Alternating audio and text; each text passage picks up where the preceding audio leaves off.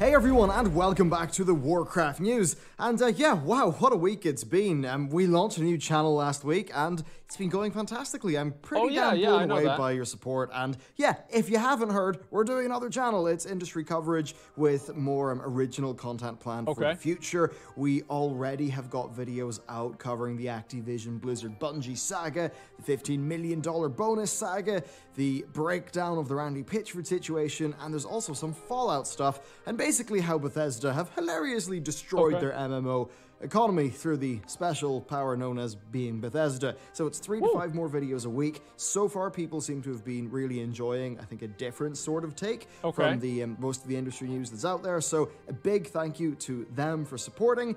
I recommend checking it out. Hit up those links below. And with that, let's get into the news.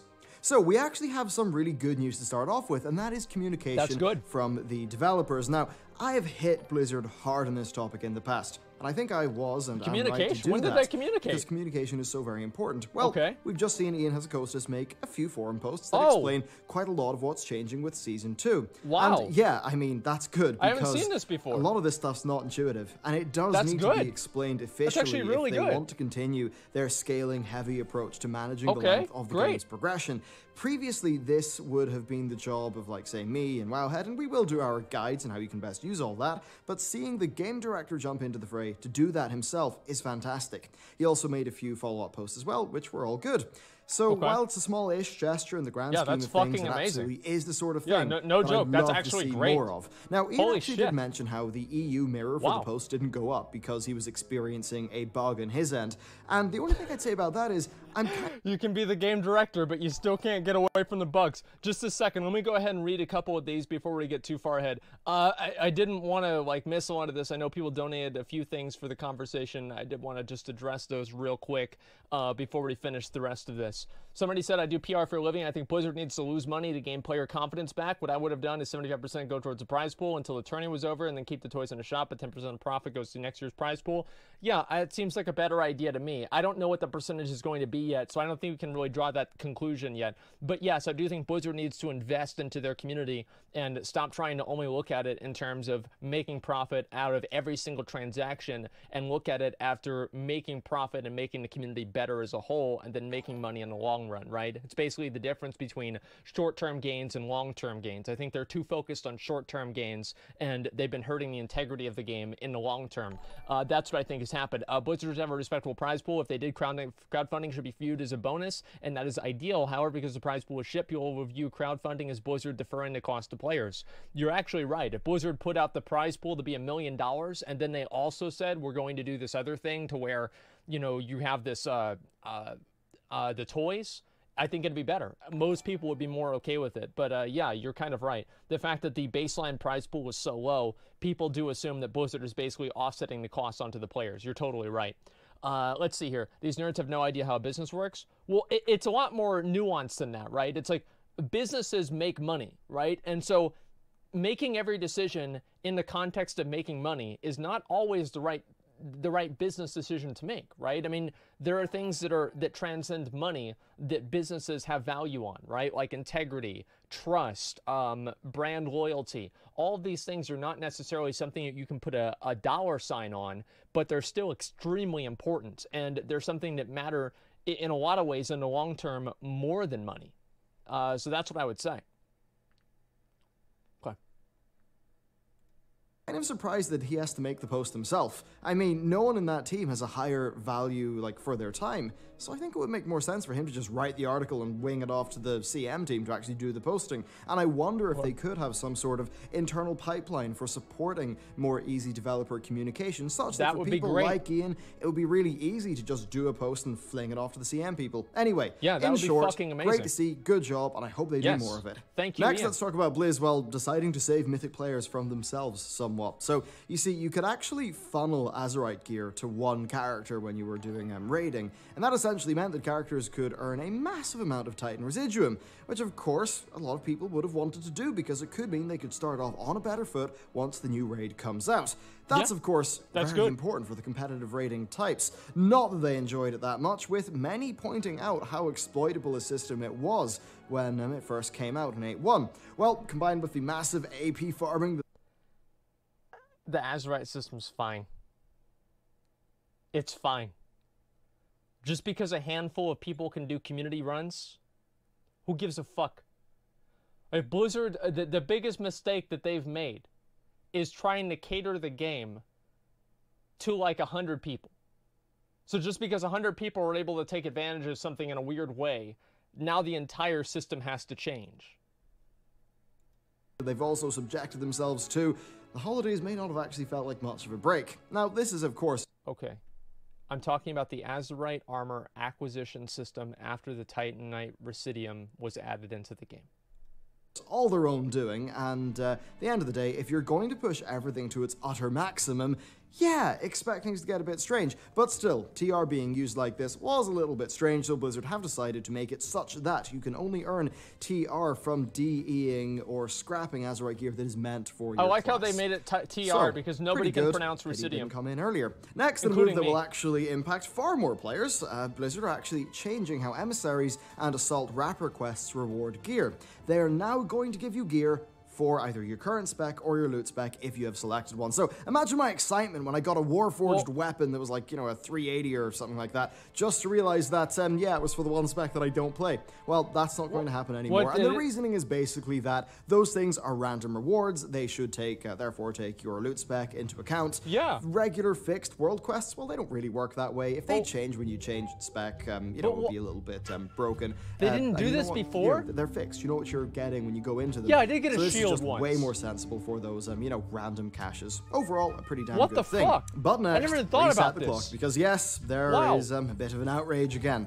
Once more, it's about the in-game store, and indeed Blizzard's plans for it. However, this time, things are actually quite different, and I think there's a more reasonable element to most aspects of this debate, and it does break us out into a big industry thing. So, Blizzard posted about their upcoming esports plans for the year. So far, it's all normal, but if you go to the very bottom of the article, you see something new. In a move that is actually highly similar to many industry norms, Blizzard are partially crowdfunding their prize pools for the WoW esports stuff. They plan to do this through the sale of toys in the in-game store during spring of this year, with a portion of those sales going into the prize pools of the PvP and Mythic Plus tournaments. Now, on face value, it's actually very similar to what we see done in other titles, such as Valve's Dota 2, and where its main tournament has for quite some time had a crowd-funded element to its prize pool. That is a prize pool that hit almost $25 million in 2018. Now, the way that worked is that 25% of sales from the International Battle Pass would go towards... $25 million? Are y'all fucking serious?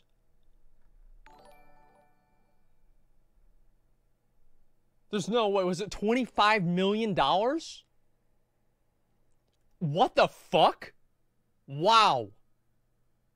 How? Oh my god. That's insane. There's no, well, let me look at it. All right. Dota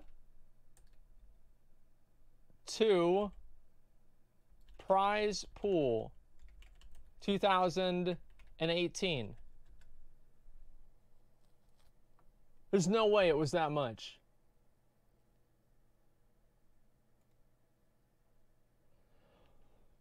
What the fuck? Oh my god. So the base prize pool was 1.6 mil. The contributed prize pool was 24 basically mil. Holy fuck, man. So if you got first place at BlizzCon, you won the same amount of money as somebody who got 16th place at Dota.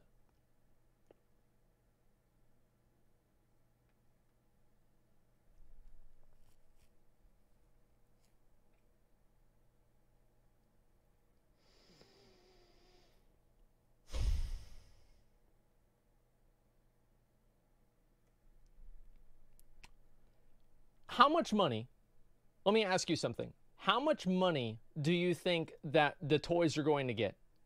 I would say they'll probably bring in like maybe $300K to like $2 million, somewhere around there. I'd say $300K to $2 million. If they start bringing in a lot of money, I might compete in the MDI. Like, fuck that. I mean, that'd actually be a really good way to do it, right? I'd really enjoy doing it like that. But I just feel like, I don't even know if they'd let me compete for some fucking reason. I feel like this would, for some reason, they just wouldn't let me do it. I don't know. Yeah, it's probably a cap, but you know. That prize pool. Now, what was the Battle Pass? How does it work? Because in answering these, we can really compare the difference between Valve and Blizzard's offerings, the fuck, man? And that really does actually explain a lot for us. So, once you purchase the Battle Pass, you start off at level 1. It takes 1,000 battle points to gain a level on your Battle Pass. These points are earned through gameplay, but there are also special incentive systems, such as the new Battle Pass's Cavern Crawl system, which is kind of like this little meta game on top of progression. Who gives a fuck? Let me look at the Smash Brothers. Smash Prize Pool 2018. I want to look and see how much this is going to be. Smash Bros for Wii U. Let's see. Prize Pool is, what's 13? Wait, the top guy won $8,000?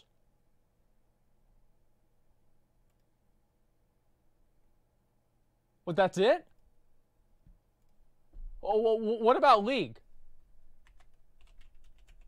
League prize pool, largest overall prize pools. Okay, this is easy.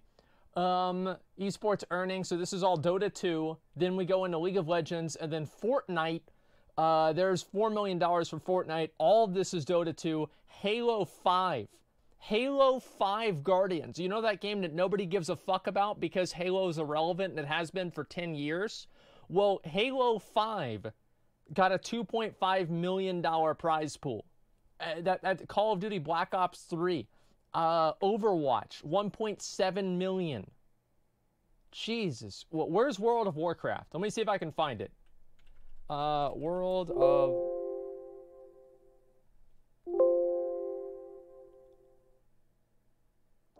Phrase not found.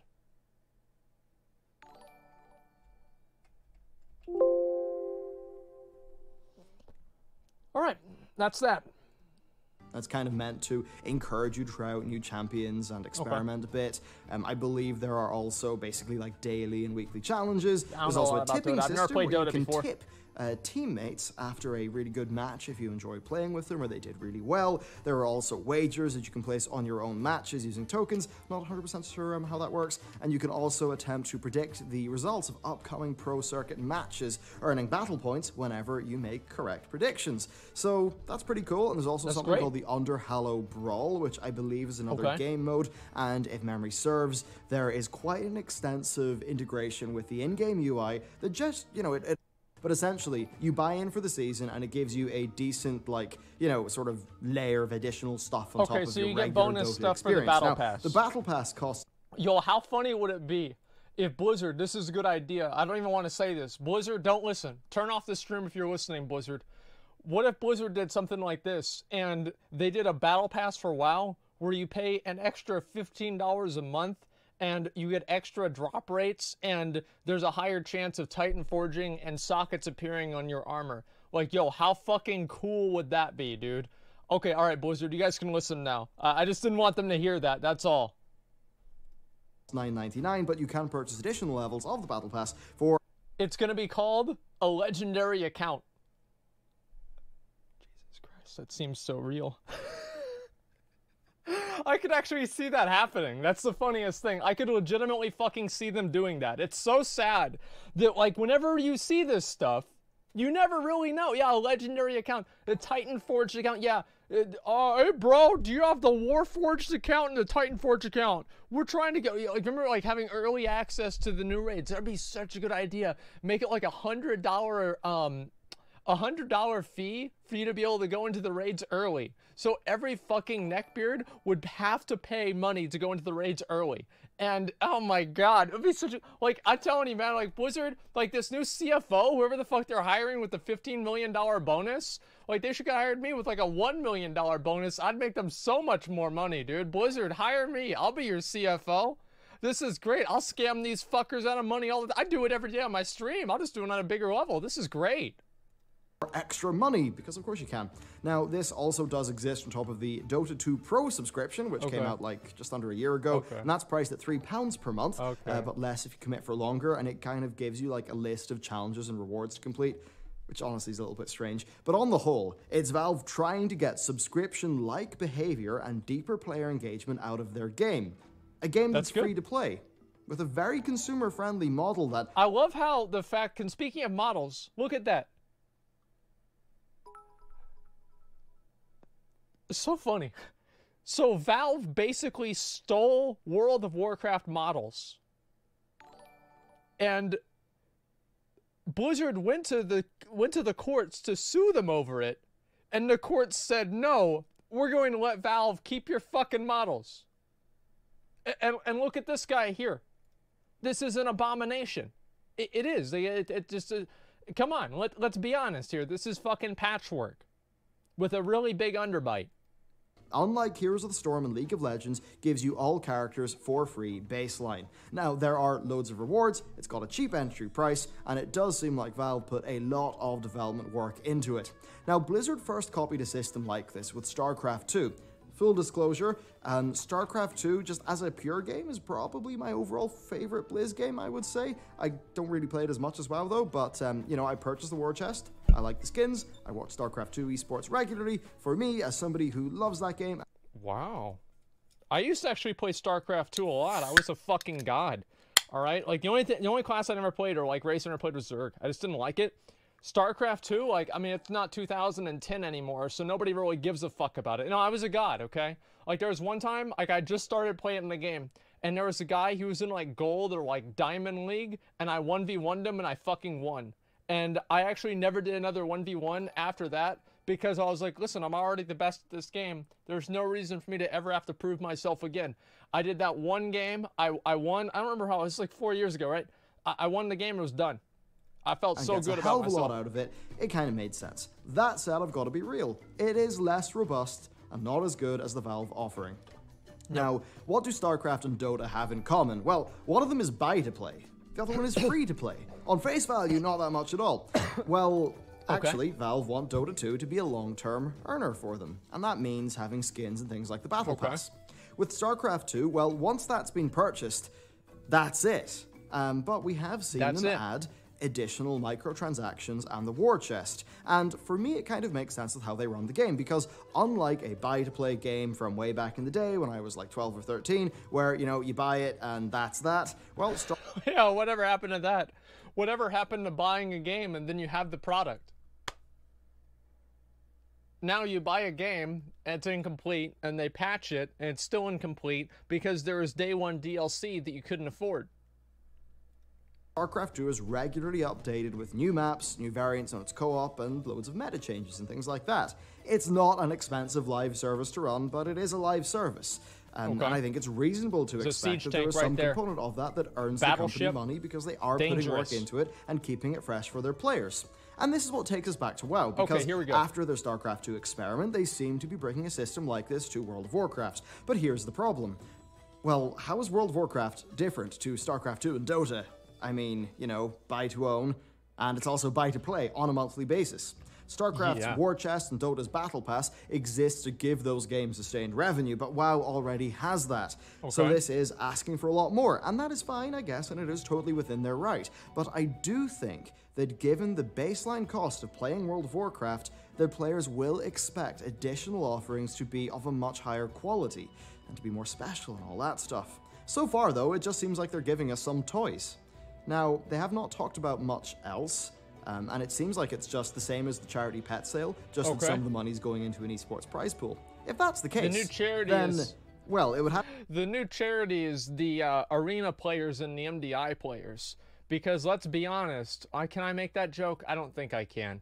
All right, let's keep going. To be extremely cheap, the price of those toys, to have the same overall value proposition per, you know, unit of money spent as, say, StarCraft's thing or Dota's thing. Now, assuming these were maybe $14.99, I mean, man, you'd be getting a hell of a lot less for your money than you would be from Dota or what StarCraft give. And from a mechanical perspective, I mean, there really is nothing to it. In StarCraft, you earn a bunch of stuff as you play matches with the Battle Pass or the War Chest. In Dota, you earn a bunch of stuff as you play matches and predict the outcome of games. And, you know, you give and receive tips to other players, you complete meta objectives. And, I mean, look, I am actually very iffy, personally, on the idea of buying a StarCraft War Chest and then having to unlock the things. That seems like it's a little bit too weird, much. I suppose, in those models.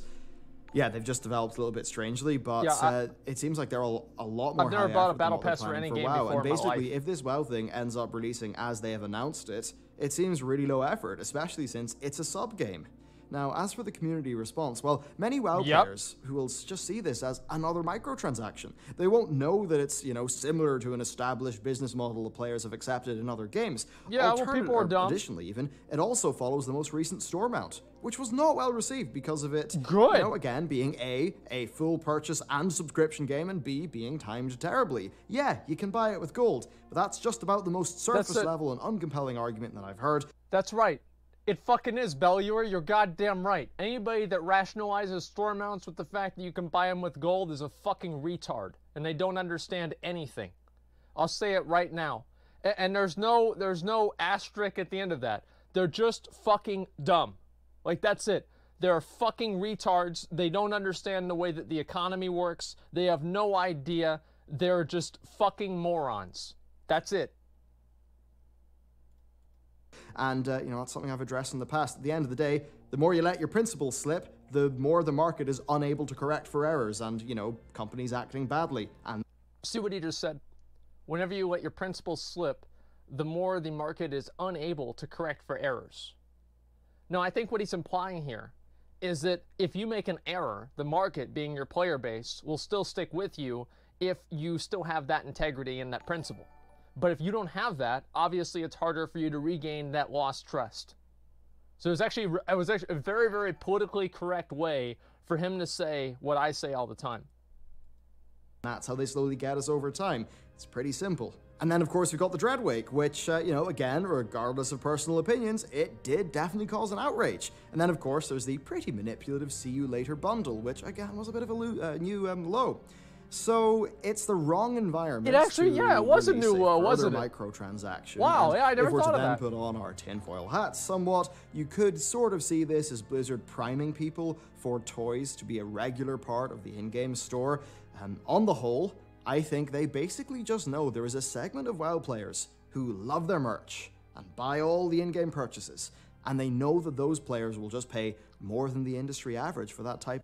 That's right. You go on Twitter, and like all the people that are criticizing, and like I do this too, right?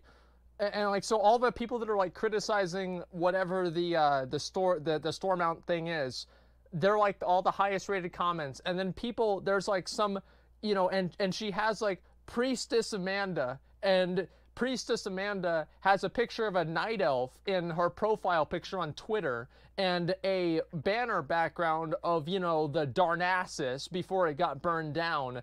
And Priestess Amanda is like, wow, I can't wait to spend my boyfriend's money on this. And, you know, like, whenever I fucking see that, and then Blizzard responds to them, like, those are the types of people Blizzard's marketing to. Let's be honest, that's what it is. And it's fucking frustrating. It really is frustrating. But they have an anime avatar? No, man, it's a WoW avatar because they're playing WoW.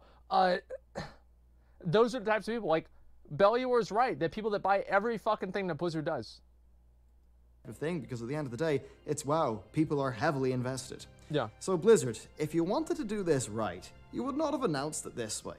Once more, Blizzard have shown their inability to think about how they are perceived. See, here's the thing. You can use empathy, you know, the ability to sort of place yourself in someone else's shoes. That can be used for mercenary reasons, i.e. to predict and exploit. Yes, that's a tad evil, but man, I mean, I'm not trying to give them tips, but if they actually did that a bit more, they might make life easier for themselves. Now, that's right. You have to use empathy to manipulate and take advantage of people, and Blizzard isn't doing that. They need to do a much better job at manipulating and taking advantage of people. The fact is that, like, if Blizzard hired me, I can guarantee you that I could make them more money while at the same time probably making people happier, because I'm really good at scamming people out of money. Like, I have a 25-year, no, I'm 28 now. I have an over 20-year career in scamming people out of their money. I started at about 5 years old. And as I've grown up, I've just done it more and more and more. I've used this joke before, but my current scam right now is Twitch Prime, and then also just regular fucking streams. People donate, like, look, people donate, and they want me to read their, this is fucking amazing. Like, think about it, right?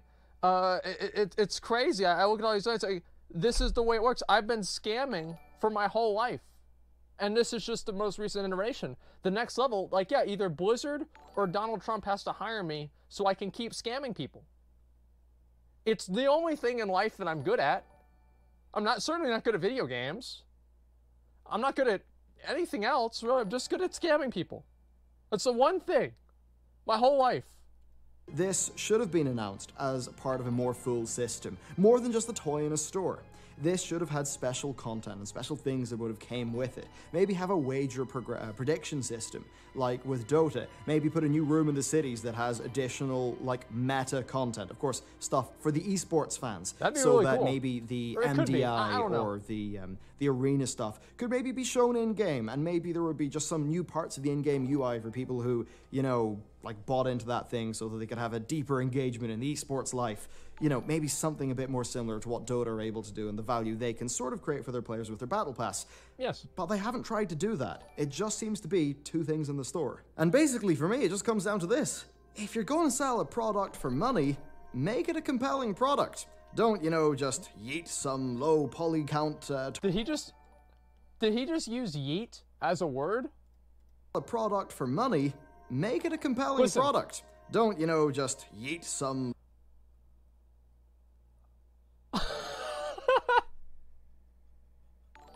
Don't, you know, just yeet some low... Wow. And he does it, it's not... And the thing is, like, he has a script. He wrote yeet on the script. Like, I don't know, I just think it's funny. Poly count toys onto the store and tell people, you know, it's so that their love of Warcraft will be validated by a larger prize pool in the headline of a Forbes article. Which pretty much seems to be what this is. Okay, let's move on to me and Warcraft. What am I doing in Azeroth? Well, look, here's my thinking. I kind of just wanted... It's a slow week in terms of news. I thought I'd let you know here. We're going from strength to strength at work. We're entering new production with the game stuff in February. Well, that's a good way to explain what you're doing in WoW. On top of that, I'm developing a new video series for this channel. Okay. So then when we look at WoW, am I excited about Season 2? Well, once 815 comes out, I know I'm going to do the Brawlers Guild. I actually can't wait for that, and I'm probably going to do Zantalari and a Coltiran. I'm looking forward to that too. I might do some of my class mounts and my pending alts, but other than that, maybe the odd Assault and Darkshore Warfront to keep my main in a semi-okay condition. Past that, I can't say I'm massively excited about playing Season 2. Now, for me, it is actually more personal because most of my friends have quit, actually, and my old guild is fully dead. Now, I'm actually really excited about what Nazjatar could bring, and I don't want to burn myself out until then. So what I'm going to be doing is taking it kind of easy with personal gameplay. At the end of the day, Season 3 is a full reset. It will render all Season 2 progress irrelevant, especially because Azerite is being reworked. So from where I'm standing, there just isn't any reason to play this version of Battle for Azeroth right now unless I had a guild to raid with or something like that.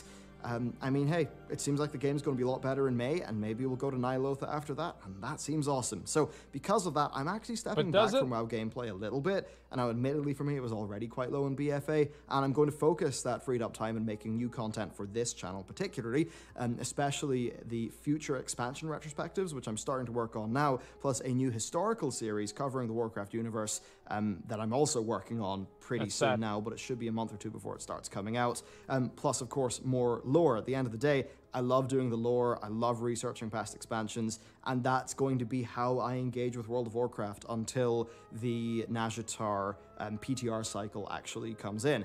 Really, for the most part, I actually also don't think that viewers of the channel are that interested in game guides anyway. I think they will be once 8.2 comes out. And I think most of us are actually quite excited about 8.2 because we know it's going to throw the bad parts, well, the worst parts of Azerite, it's throwing them in the bin. It's going to give us some new progression in the heart of Azeroth, and it seems like it's going to give us a pretty... I feel like being optimistic about this whole Heart of Azeroth progression system is a bad idea.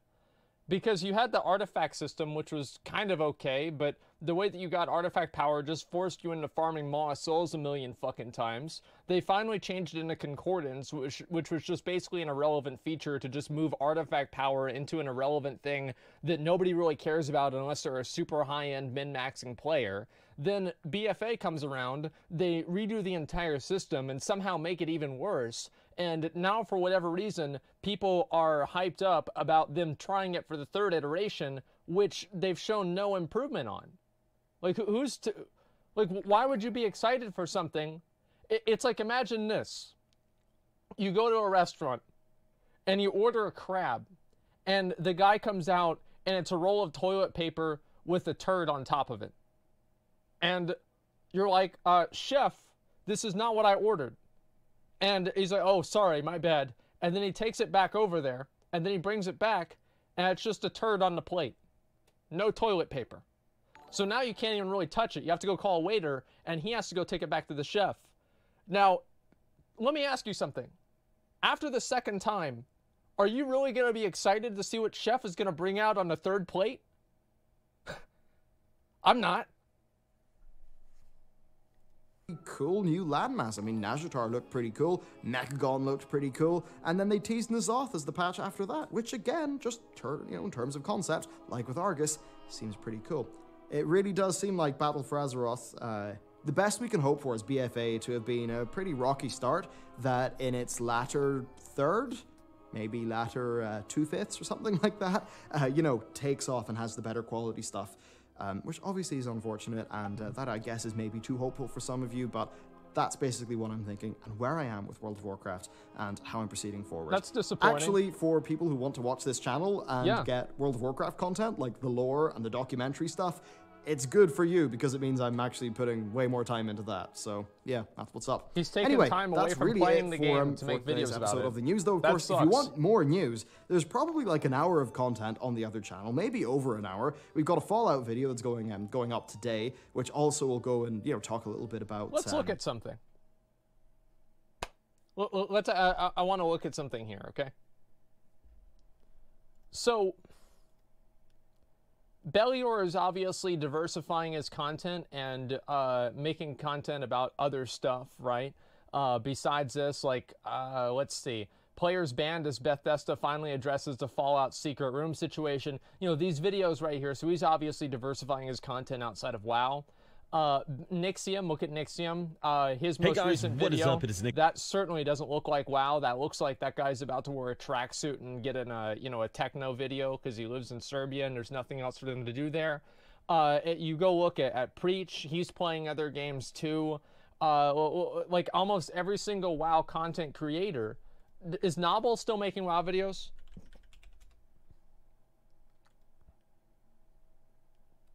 Let me see. It looks like, yeah, okay, yeah, all right, so at least Nobble is still making WoW videos, that's good. But you think about all these other content creators and everything, they're all moving over to just making content about, like, other games. And it's not even, like, it's not just on YouTube, like with me, on Twitch, and other people on Twitch too. Like, it's kind of sad that it's happening, man. It's frustrating. But I guess that's the way it goes. What about, like, I think Heal vs. Babyface was making other WoW content, but they moved back to making WoW content. Nixon is playing Elder Scrolls Online right now. How about this dude called Asmongold on YouTube? Well, I don't think that guy makes videos anymore. Like, so here's my favorite part about, like, people that, like, make videos and they